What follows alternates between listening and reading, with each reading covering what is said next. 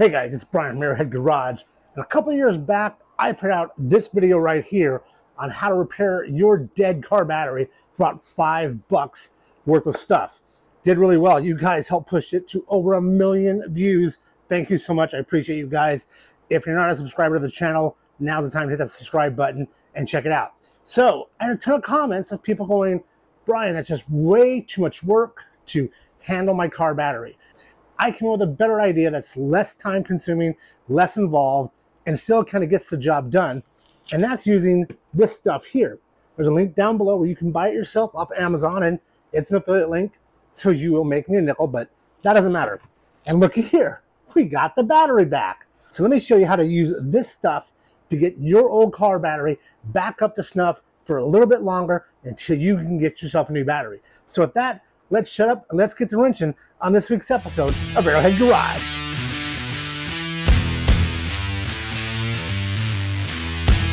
So here's our battery. As you can tell, it's got some leakiness everywhere. Let's take our voltmeter. Let's see where we're at currently. Positive, negative. It's showing 9.9 volts, which we all know needs 12.5, 12.3 in there to get it. So we'll shut this off. Then here's a cool little battery tester. And again, if you want to get one of these for yourself, there's a link down below. So same principle. You just put that onto there, put that onto there, and it lights up automatically. You're going to select if you have a 6 volt, 12 volt, or 24 volt battery. Obviously a 12 volt, hit OK. How many cranking amps? 500, 500, hit OK. This is going to tell you if this battery is good or not based on the cranking amps. Ooh, 56 out of 500 available. And look, it says poor. Now, the date looks like 8 of 21. That's the old battery. So how are we going to fix this? Well, let's get into that. Don't be a doofus. Put some safety stuff on, safety glasses and gloves before we keep going. Come on. I always feel like a doctor putting these on. Dr. Brian, Dr. Brian. You're one in the OR, Dr. Brian. Dr. Brian. Safety, people, safety. All right. Get a flathead screwdriver. Now, if your battery is serviceable, it's going to have some caps on it. If you can't find any caps and this area here is sealed off, you can't use this video. Just go to Costco and buy another battery. But if you do, take a screwdriver, come in here and just pop off these caps.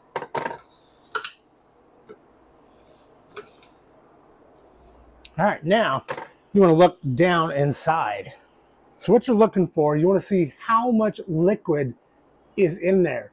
If you can see the top of those plates, you don't have enough water. So let's get in really, really close. So here we go. Now, see where that is? See what the liquid level is? That needs to be a little bit higher. You can see these are all pretty low, except for that one. That one there is actually pretty good. So we need to fill up these 5 to almost the top, probably about 1/4 inch from the top all the way across. So let's get to using our new battery restorer. First off, it's made in America. Hell yeah, America. Next thing we need to do, read the instructions, people. It says here, check the liquid, so level it up, let it charge, shake it for 5 minutes, and then charge it for 24 hours. So let's do this. Harbor Freight and Amazon sell these adorable little funnels.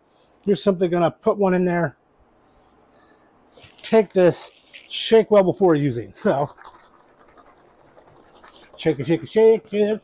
And I'm in the mood for a vodka martini or a margarita or something. Okay. I think we've shaken it very well. Oh, gotta take the cap off.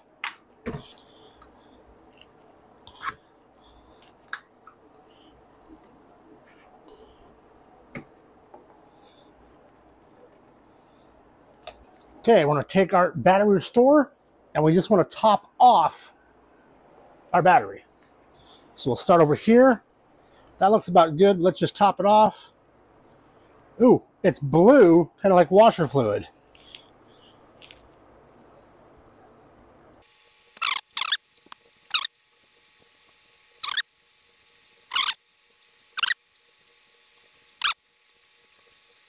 Okay.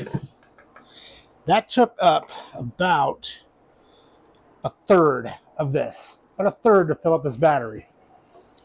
Let's put that top back on. Per the instructions, you're supposed to put this caps back. And now we're going to shake it.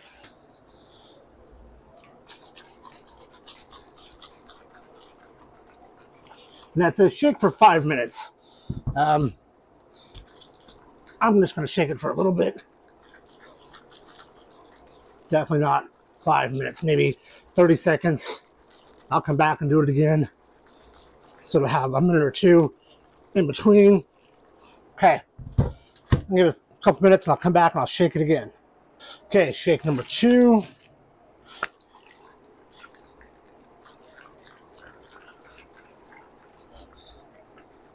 Okay, one more time. We'll take a break. We'll come back into this in a minute or two.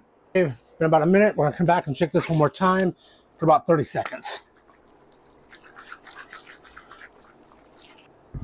Okay, let's open this back up and see what it looks like. And look at your hands. See, this is why we wear gloves, people. Pop the top here. Those still look like they're pretty full. We'll try this side over here. Now these two here look like they went down a little. So let's just top those off real quick.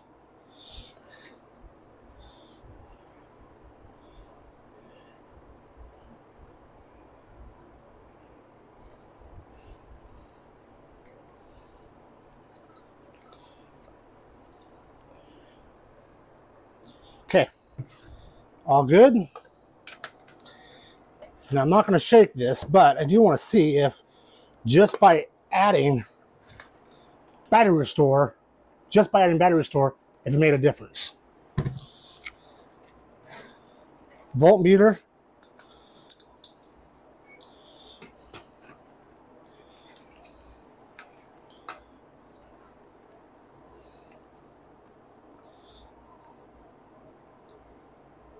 Check that out. Just by adding it, look at that. 11.82. What? Let's hook this bad boy up. Same thing. 12 volt system, okay. 500 cranking amps.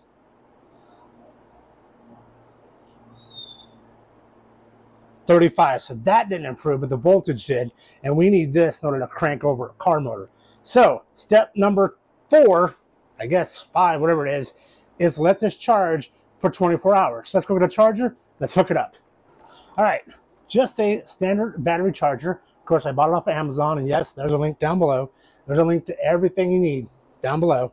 Let's go ahead and hook this up. Negative, positive.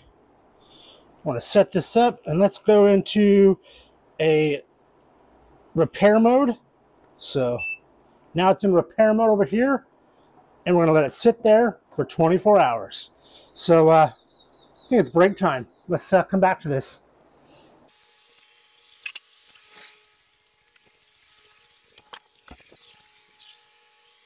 All right, it's been charging now for almost 24 hours, probably about that 19-hour mark. It's still going, but as you can see, it's almost that top bar. A little bit more to go. I just want to see where we're at with this. So let's go ahead and take this off. First thing we'll do is a voltmeter test.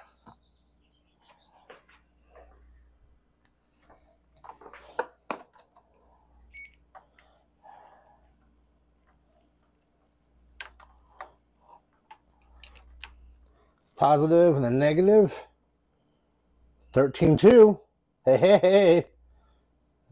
It's dropping, but obviously. All right, then let's try our battery tester here.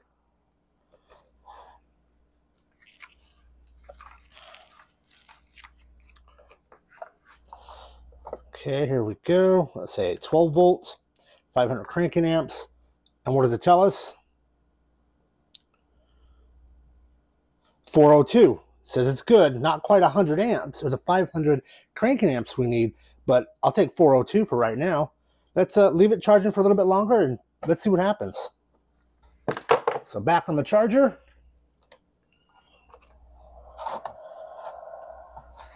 And we'll give it another hour or two.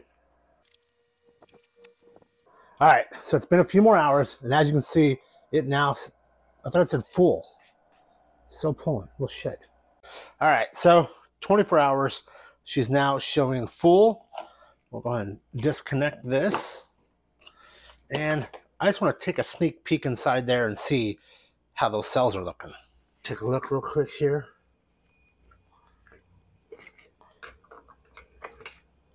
Oh, look, that water's up to the top there. That all looks good.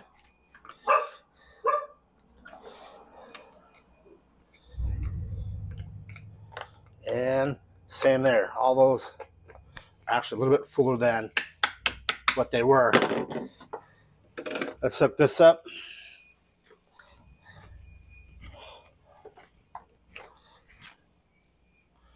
Let's see what it shows. 12 volt, 500, yep. And what's the cold cranking amps? 408. Okay, so it's been 24 hours. We have 408 over here.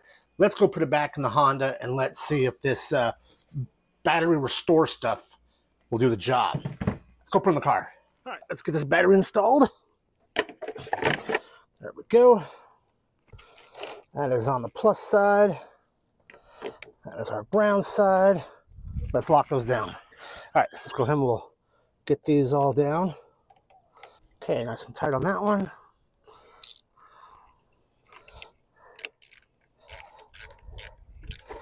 And nice and tight on that one. Let's see if she'll fire up. Okay, here comes the test. 1, 2, 3. Fires right up. Yes! That is a win. All right, well, we found out that a bottle of this uses about a third to top off that car battery. And as you can tell by the testing, it holds true. Now, it does say on the instructions, it takes 10 days for it to fully take effect. So I think over the next 3 or 4 more days, I'm gonna make one more follow-up video that I'll post in a couple weeks about how this is done after 10 full days and compare it with the numbers that we saw today. If you like this video, guys, hit that like button. If you want to subscribe, hit the subscribe button. Follow along as we do other DIY projects. Any of the things that you see on the desk here that you want to get for your garage, there's a link down below to get everything you need to restore your battery at home. And as you can see, it only takes a day. Add the liquid, charge it up, drive. Seems to be that simple. So with that, guys, thanks for watching. I'll see you next time for another DIY hack on Airhead Garage.